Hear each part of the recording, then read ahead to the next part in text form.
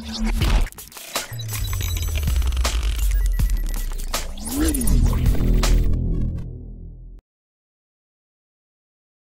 friends, sports பத்தின செய்திகளை உடனுக்குடனா தெரிஞ்சுக்கொள்ள நம்ம தமிழ் கிரிக்கெட் சேனலை சப்ஸ்கிரைப் பண்ணுங்க.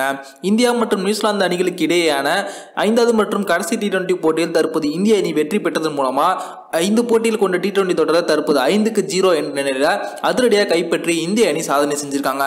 இந்த போட்டியில் நடந்த 5 சுவாரஸ்யமான சம்பவங்களை பத்தி நாம இப்போ பார்ப்போம். இந்த போட்டியில முதல்ல டாஸ் வின் பண்ணி பேட்டிங்கை தேர்வு செய்த இந்திய அணி பாத்தீங்கன்னா 20 ஓவர் முடிவுக்கு 3 விக்கெட் இழப்பிற்கு 163 ரன்களை குவிச்சாங்க. இந்திய அணியில் அதிகபட்சமா ரோஹித் சர்மா அவர்கள் 40 ரன்களும், KL ராகுல் 45 ரன்களும், ஸ்ரேயஸ் ஐயர் 33 ரன்களும் எடுத்தாங்க. அதன் பிறகு களமிறங்கின நியூசிலாந்து அணி பாத்தீங்கன்னா 20 ஓவர் முடிவுக்கு 9 விக்கெட் இழப்பிற்கு 156 ரன்களை மட்டுமே எடுத்தாங்க. இதன் மூலமா இந்திய அணி 7 ரன்கள் வித்தியாசத்தில் வெற்றியை பெற்றாங்க. இதன் மூலமா 5 போட்டியில் கொண்ட T20 தொடரில் விளையாடி 5 போட்டிகளிலுமே வெற்றி பெற்ற ஒரே அணி அப்படிங்கிற பெருமையை தற்போது இந்தியா பெற்றிருக்காங்க. அதே போல இந்திய அணி வெளிநாடுகளில் சென்று ஒரு தொடர் முழுக்க கைப்பற்றுவது இது 3வது முறை. 2015 மற்றும் 16 ஆண்டுகளில் ஆஸ்திரேலியாவுக்கு சுற்றுப்பயணம் மேற்கொண்ட இந்திய அணி 3 T20 போட்டிகளுமே 3-0 என்ற கணக்கில் வெற்றி பெற்றாங்க. அதே போல 2019ஆம் ஆண்டில் வெஸ்ட் இண்டீஸ் அணிக்கு எதிராக 3 போட்டியில் கொண்ட T20 தொடரை 3-0 அப்படின்னு கைப்பற்றிருக்காங்க. தற்போது இந்த தொடரில் நியூசிலாந்து அணி 5-0 அப்படின்னு வெற்றி பெற்று தற்போது கைப்பற்றிருக்காங்க. அதே போல பாத்தீங்கன்னா சர்வதேச T20 போட்டிகளுக்கான தொடரில் இதுவரைக்கும் 15க்கும் அதிகமான T20 தொடர்களுக்கு கேப்டனாக இருந்து அதிக T20 தொடர்களை கைப்பற்றிய கேப்டன்கள் வரிசையில் தற்போது விராட் கோலி அவர்கள் முதல் இடத்தை பிடிச்சிருக்காங்க. விராட் கோலி அவர்கள் இதுவரைக்கும் 10 T20 தொடர்களில் கேப்டனாக இருந்து வெற்றி பெற்றிருக்காங்க. 2வது இடத்துல ஃபேஃப் டூ பிளசிஸ் 9 T20 தொடரில் வெற்றி பெற்றிருக்காங்க. 3வது இடத்துல இயன் மோர்கன் அவர்கள் 7 T20யிலும், 4வது இடத்தில் டேரன் சாமி அவர்கள் 6 T20 போட்டி தொடரிலும், 5வது இடத்துல மகேந்திர சிங் தோனி 5 T20 போட்டி தொடர்களை கைப்பற்றியிருக்காங்க.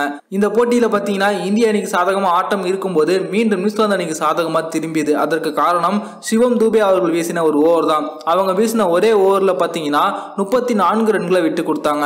இதன் மூலமா சர்வதேச T20 போட்டிகளுக்கான வரலாற்றில் ஒரு ஓவரில் அதிக ரன்களை விட்டு கொடுத்த வீரர்கள் வரிசையில் தற்போது சிவம் தூபே அவர்கள் 2வது இடத்தை பிடிச்சிருக்காங்க. முதல் இடத்துல 2007ஆம் ஆண்டு இந்தியாவுக்கு எதிரான போட்டியில இங்கிலாந்து அணியின் வேகப்பந்து வீச்சாளரான ஸ்டூவர்ட் பிராட் பாத்தீங்கன்னா யுவராஜ் அவர்களுக்கு பந்து வீசி 6 பந்துகளுமே சிக்ஸருக்கு விட்டு கொடுத்து 36 ரன்களை விட்டு கொடுத்தாங்க. இது முதல் இடத்துல இருக்கு. இந்த போட்டியில சிவம் தூபே அவர்கள் 34 ரன்களை விட்டு கொடுத்து தற்போது 2வது இடத்துலையும், 3வது இடத்துல பாத்தீங்கன்னா பர்னர் அப்படின்ற பவுலர் இங்கிலாந்துக்கு எதிராக 2012ஆம் ஆண்டு 32 ரன்களை விட்டு கொடுத்ததும் அடுத்தடுத்த இடத்துல இருக்கு.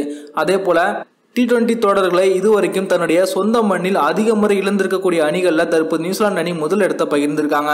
இவங்க 59 T20 போட்டிகளில் விளையாடி 23 T20 போட்டிகளில் தோல்வியை தள்ளியிருக்காங்க. அதே போல ஸ்ரீலங்கா அணி 40 T20 போட்டிகளை அவங்களுடைய சொந்த மண்ணில் விளையாடி 23 போட்டிகளில் தோல்வியை தள்ளியிருக்காங்க அப்படிங்கிறது குறிப்பிடத்தக்கது.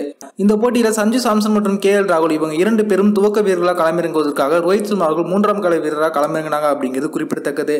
இதுவரைக்கும் அவங்க 2 முறை T20 போட்டிகளில் 3ஆம் கால களமிறங்கியிருக்காங்க. அதுல ஒரு போட்டியில் 53 ரன்களும், தற்போது இந்த போட்டியில் 60 ரன்களும் எடுத்திருக்காங்க.